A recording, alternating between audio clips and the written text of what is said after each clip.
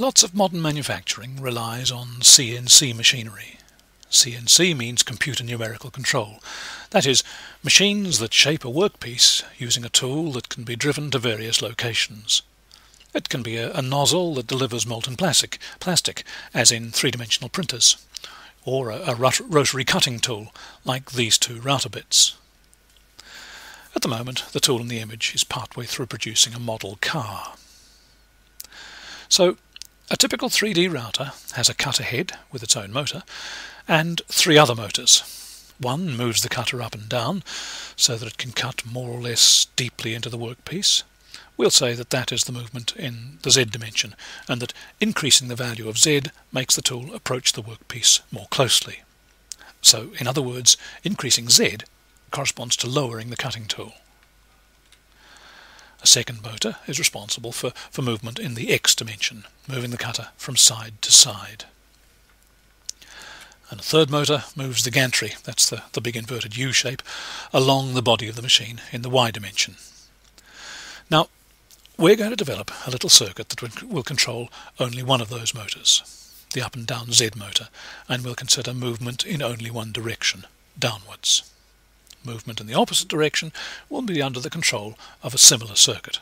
So the Z motor will have two pretty much identical control circuits, one for up and one for down, and each of the other motors will be controlled by a similar pair of circuits. Note that these motors use a lot of power. The digital circuits that we develop in this course are not designed for delivering lots of power, so their output will go to amplifiers which will be used to provide the actual power input for the motors. Okay, which of the three motors will we look at? As we said, we'll consider the Z-axis motor, and we'll only consider lowering that motor. Increasing the value of Z is equivalent to lowering the motor towards the workpiece. So, what control signals will the circuit be provided with? The computer that controls the router runs a program typically written in a language called G-code that specifies movements in each of the three dimensions and can also turn the cutter motor on and off. So amongst the signals that it will send in response to the G-code program will be signals to raise or lower the motor. Of those signals, our circuit is only concerned with the one for lowering the motor. But we also want to prevent the cutter from destroying the table. So the machine has a limit switch that detects when the cutter is too low. It will generate a signal called too low. But occasionally, it's important to be able to drive the cutter lower than the safety switch will allow. That usually requires human intervention. So the human operator has a button that she or he can press to override the effect of the safety switch. We'll call that the down button. So, under what circumstances will the control circuit produce an output that will make the cutter approach the workpiece? We need a Boolean expression. Well, let's consider the normal operating mode first. That would be when the control program wants to lower the cutter, and the cutter's not already too low, and the operator is not pressing the down button. And perhaps the other standard situation is when the operator wants to let the program override the limit switch. So if the circuit is receiving a lower signal, and the too low limit switch is raising the alarm, but the operator is pressing the defeat button, then the cutter should be allowed to approach the workpiece. It might be worthwhile installing a sacrificial sheet of plywood on the work table just in case, and that is often done. But there are three Boolean inputs, which means 8 input combinations. We've only allowed for 2 of them. So what should happen in the other 6 cases? Are there any other situations in which the cutter should be allowed to approach the workpiece? You might have noticed some. For example, what if the control program is not issuing a lower instruction, but the output of the limit switch is true and the operator is pressing the down button? She or he obviously wants to lower the cutter some more. But it's all getting too hard. We need to be more systematic about it. Let's draw up a truth table. We'll draw it up in Carnot map format in the hope that some minimization may be possible. we'll use L to represent the lower input. Remember, that's the input from the computer program that's controlling this device, and it's not the circuit that the signal that this circuit will generate. We're calling that approach. T will be used to represent the too low input, and D to represent the down input. So now we can work through the table cells one by one, and when we've finished, we'll know that we've considered all possible input combinations. The first cell tells us what the circuit should output if the computer doesn't want to lower the cutter head, if the cutter is not too low, and the operator does not want to override the limit switch. Clearly, we don't want the cutter to approach the workpiece. And if the program does not want to lower the cutter is not too low, and the operator presses the down button, well, I guess the operator knows best, so let's make the cutter approach the workpiece. Now, the situation when the cutter is not being lowered, it is too low, and the operator does not want to defeat the limit switch. Clearly, we do not want it to approach the workpiece. But if the program doesn't want to lower it, and it is too low, and the operator wants it to move further downwards, then that should be allowed to happen. In fact, when you think about it, whenever the operator wants to move the cutter downwards, the system should make that happen. So let's abandon our systematic approach and fill in the other two cells in the bottom row of the Carnot map. Right. Now, the program wants to lower the cutter, but the cutter is too low, and the operator has not pressed the down button. The cutter should not be allowed to approach the workpiece. Finally, we reach the situation that I guess you could call the standard situation. The program wants to lower the cutter, it's not too low, and the operator has not pressed the override button. So, we allow it to approach the workpiece. Right, well now we put rings around a couple of entries in the K-map, and we can write down the minimized Boolean expression. Here it is. The cutter will be instructed to approach the workpiece if the operator says down, or the control program says lower, and the cutter's not too low. Well, that seems a bit trivial really, doesn't it? Isn't it just what you'd expect? Well, yes it is. But when we were faced with all 8 input possibilities, it was difficult to be sure that there wasn't one that behaved oddly. The analysis certainly produces a result that we can easily understand, but it might not have been so straightforward to produce without going through the analysis step by step. Now, later in the course we're going to look at designing a digital logic circuit based on a Boolean expression such as this.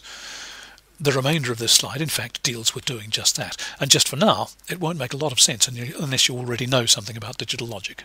So if you haven't covered the design of digital logic circuits yet, jump ahead to the start of the next slide, which deals with another situation that requires a minimized Boolean expression. Okay then, let's start on the circuit. 3 inputs: lower, which is the input from the computer; too low, which is the input from the limit switch, and which I've called T earlier on; and down, which is the input from the operator. And we're generating an output called approach, which will be true if down is false, or when lower is true and too low is false. That's all the circuit involves. Just for interest's sake, here's an image of a remote control for a CNC machine. You can see that in addition to the X, Y and Z controls at the bottom of the assembly, which are used for overriding limit switches and so on, there are several other aspects of the system that the operator can control manually, but we aren't designing CNC machines in this course, so we won't describe them.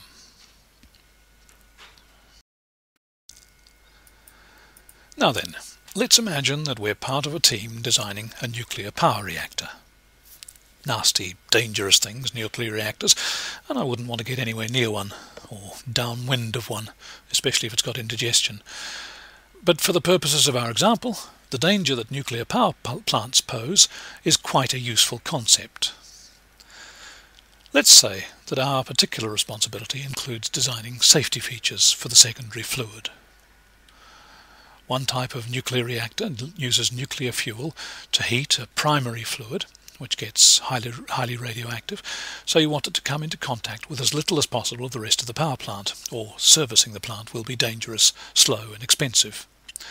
So that fluid is passed through a heat exchanger, where it transfers its heat but not its radioactivity, to a secondary fluid, and that non-radioactive fluid, it's actually superheated steam in the reactor that I'm showing in the diagram, is used to drive the power turbines. So the secondary fluid is pretty nasty stuff in its own right. It's not radioactive, or it shouldn't be, but it's very hot and it's under high pressure. If it gets too hot, something's gone wrong. If the pressure gets too high, something's gone wrong. If it gets radioactive, something's definitely gone wrong. In order to maximize reliability, it's good engineering practice to install a separate sensor to check for each of these conditions. The detectors produce Boolean signals. It's either too hot or it's not, the pressure is too high or it isn't, the radioactivity level is too high or it isn't. So we could flash a danger signal if any of the three sensors, let's call them A, B and C, if any of the sensors produces a true output. Well, that produces a trivial Boolean expression. We didn't really need to think very hard about that one. But sensors are not 100% reliable, and the more of them there are, the greater the probability that there will be a danger signal when there isn't really a danger. Maybe this arrangement is just too sensitive and it would shut down the power plant unnecessarily, which is costly and contrary to the intended behaviour of nuclear power plants.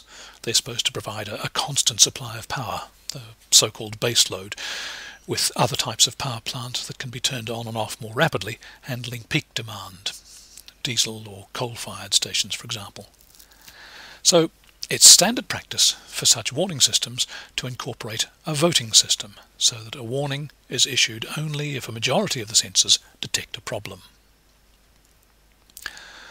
Well, again, it's not that difficult to produce a Boolean signal, Boolean expression for the danger signal. There is danger if 2 out of 3 sensors think there's something wrong. So that's A and B, or A and C, or B and C. So is that all there is to this? Well, yes and no. Because that's enough on its own to produce a danger signal, but if one of the sensors disagrees with the other two, then maybe something's wrong with that sensor. Or maybe something's wrong with the other 2 sensors. We don't want to shut the plant down when there's only one sensor broken, but we do want to check that the sensors are functioning correctly. So in addition to flashing a big warning light if the majority of sensors say there's a problem, we want to flash a small warning light if some of the sensors say there's a problem but others don't.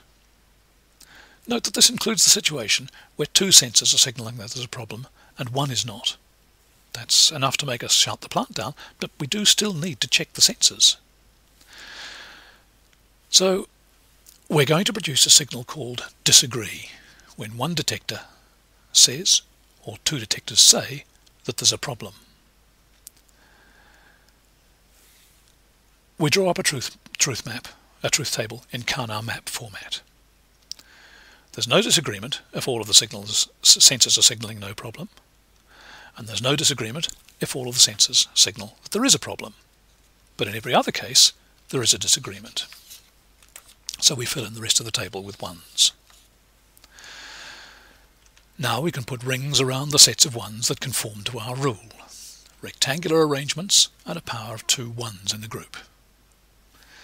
Unfortunately, the ones are arranged in a somewhat uncooperative way. We can only reduce the 6 ones down to 4 rings. Oh well, never mind. Let's press on with the circuit. Again, as on the previous slide, if you haven't covered the circuit design section of the course, you can jump ahead to the next slide now and come back to this when you know something about logic circuit design.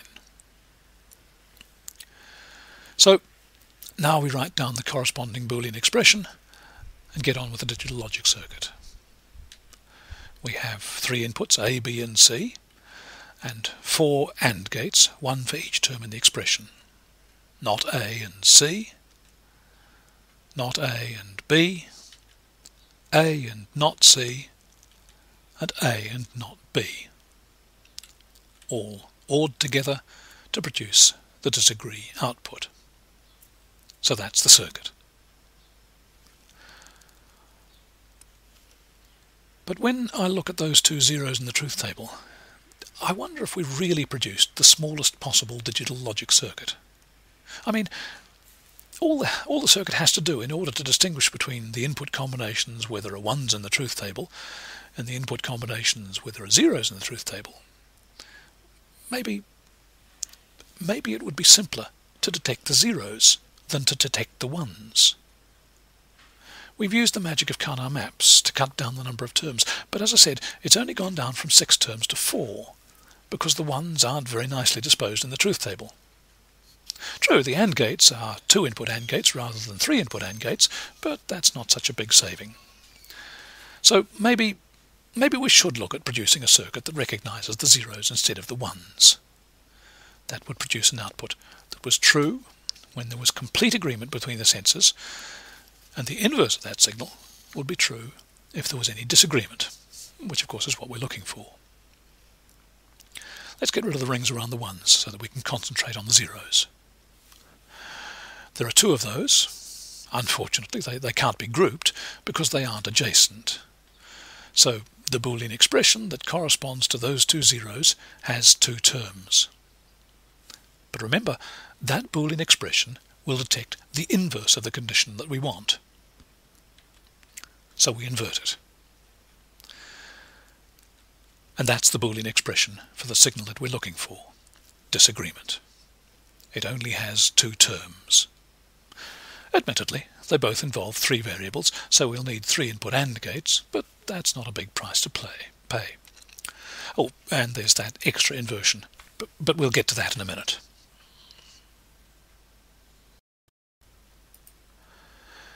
So now we can construct the circuit. Same inputs as before, but now only 2 AND gates. The first picks up the not A and not B and not C input combination.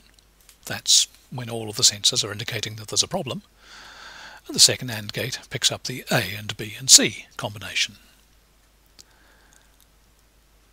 Either of those indicates that the sensors are in agreement. So all we need now is to invert that output, which we can do by swapping the OR gate for a NOR gate. Remember, that's a gate that produces the inverse of an OR function. And as it happens, a NOR gate involves fewer transistors than an OR gate. So if you're into micro-optimization of your digital logic, it's a cheaper alternative. Maybe a millionth of a cent. And there's our desired circuit. And overall, our new circuit involves fewer gates. So if you really want to minimize a combinatorial circuit, it's worth drawing up Carnot maps for both the zeros and the ones to see which of the 2 Carnot maps has fewer rings. Then implement that circuit, not forgetting that you need to use a NOR gate instead of an OR gate if you choose the zeros alternative.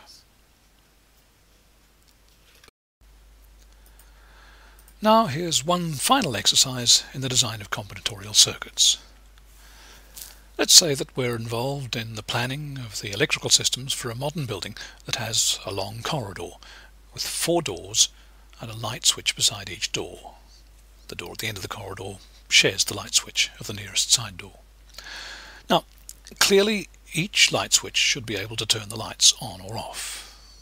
There are ways of doing that by switching the AC mains current, but for whatever reason we've decided to use a digital logic circuit instead. So, what are the conditions that turn the lights on and off? First of all, if all of the switches are in the up position, the lights are off. When we flip one of the switches, the lights turn on. Flip another, and the lights turn off. Flip a third, and they turn on again. It soon becomes apparent that when an even number of switches is down, which of course includes 0, the lights are off. When an odd number are down, the lights are on. Let's say that the switches generate a 1 output when they're in the down position. So we need to design a circuit that can detect an odd number of 1s. We've got 4 variables. Each light switch is effectively an input variable. So we draw up our trusty 4-variable Carnot map and set about populating it. Now, remember that we want to detect an odd number of 1s. That isn't the same as detecting that ABCD is an odd number. In other words, we're not interested in the numeric value of ABCD as a binary number, just in how many of those 4 bits are 1s. So, we insert a 1 in each cell in the table where that condition is fulfilled. And blow me down, there are no adjacent 1s. The Carnot map is telling us that no minimization is possible. And our trick of looking at the zeros won't help, because they're arranged in a diagonal pattern just like the 1s with no adjacent pairs. So we'll just have to write out the Boolean expression for each of the 8 input combinations that produces a 1 output. And here it is, with all of its 8 terms. So we can get on with drawing up the circuit diagram. As before, if you haven't yet covered digital circuit design, wait till you've dealt with that before trying to absorb the rest of this slide. Okay then, this time we've got 4 inputs and 8 4-input AND gates. Now this diagram is going to look quite messy if I draw in all 4 inputs for each of the AND gates, that's 32 wires, and then start putting the blobs of solder where the connections are. There's a diagrammatic convention that's sometimes used for these more complex diagrams, and that's to show only a single wire going into the AND gate, with all of the connections made to that single wire. Now, be quite clear about this. The real AND gate actually has 4 input wires, and each of its inputs is connected to only one of the data inputs, A, B, C and D. This is only a shorthand diagrammatic convention to make it easier to read and in fact draw the circuit diagram.